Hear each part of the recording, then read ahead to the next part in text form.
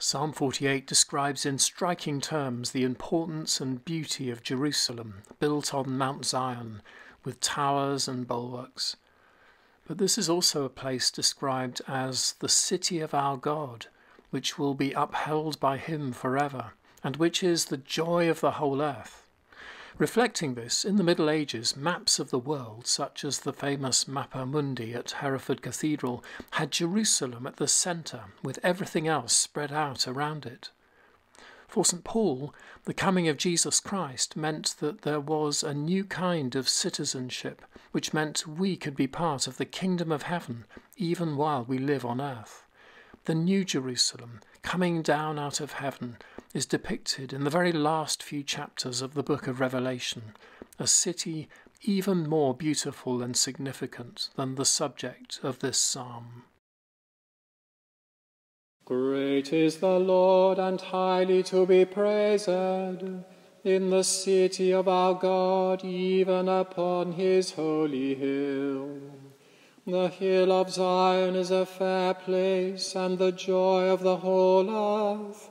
Upon the north side lieth the city of the great King.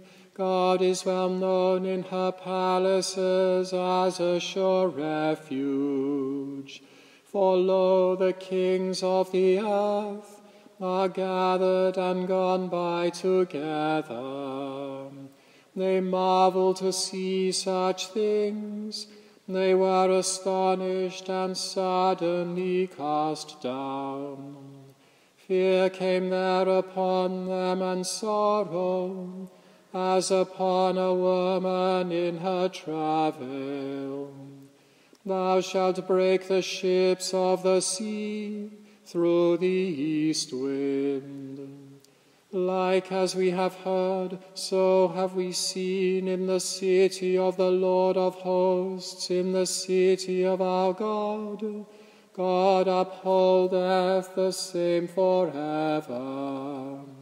We wait for thy loving kindness, O God, in the midst of thy temple.